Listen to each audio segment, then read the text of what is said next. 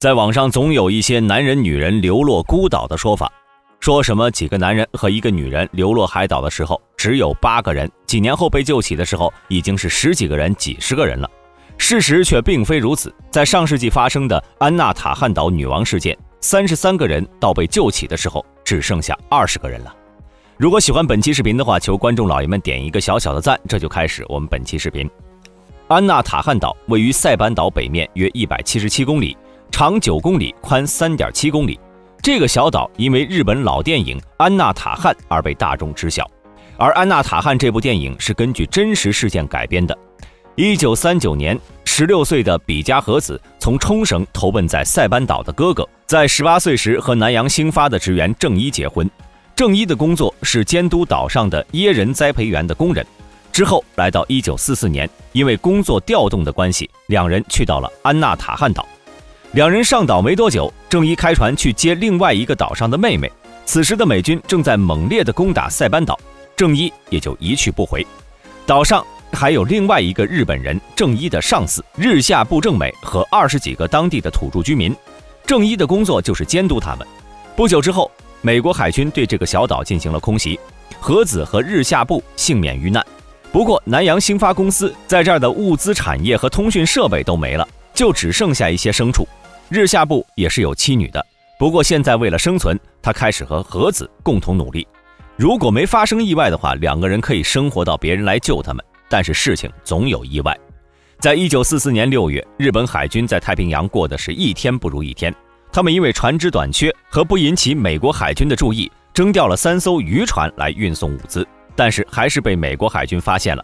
3艘渔船被废，幸存下来的31个人好巧不巧来到了安纳塔汉岛。这31个人10个是日本海军陆战队，剩下的21个是水手，全部都是男性，而且都是血气方刚的小伙子，年龄最小的只有16岁。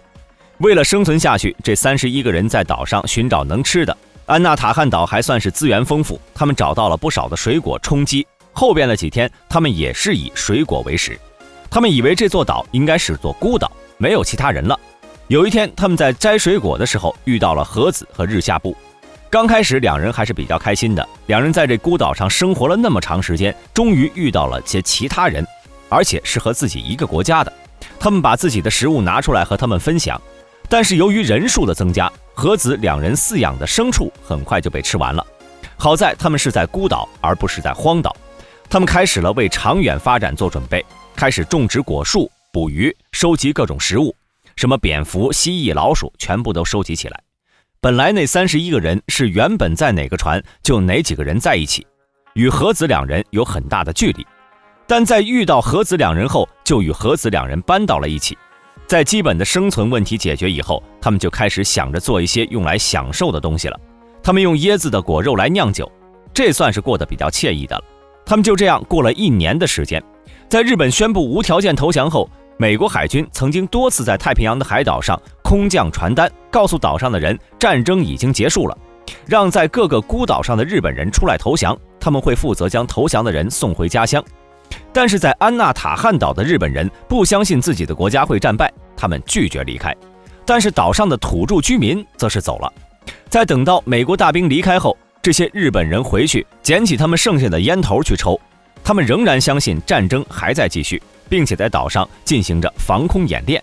在酒足饭饱后载歌载舞，在生存的问题彻底解决以后，他们开始对和子起了歪心思。饭饱思淫欲，这些人的衣服在经过风吹雨打之后早就破烂不堪，和子的身上也只有一块破布遮体。起初他们只是想想，还在克制自己，为了发泄情绪，只要发生一些鸡毛蒜皮的小事就大打出手。他们里边最年长的一个想着如此下去大家肯定都要完蛋，于是他提了一个建议，让和子与日下部结婚，让其他男人彻底断了念头，两人也搬得远一点，单独居住。但是这还是没有解决问题。在这段时间，一个男人因为生病死掉，还有一个被海浪卷走，还剩下31个人。在1945年8月，他们还算平静的生活被打破了。和子两个人在一座山上发现了美国坠毁的 B-29轰炸机，其他人还很快的来到了这里，里边有罐头和降落伞，还有2个人在里面发现了3把坏掉的手枪。和子把降落伞做成了衣服，罐头每个人都分了些，发现手枪的2个人偷偷摸摸地把手枪藏了起来。作为曾经的专业人士，2个人把3把坏了的组成了2把好的手枪。他们还找到了70发子弹。岛上的平衡因为这2把手枪被打破了。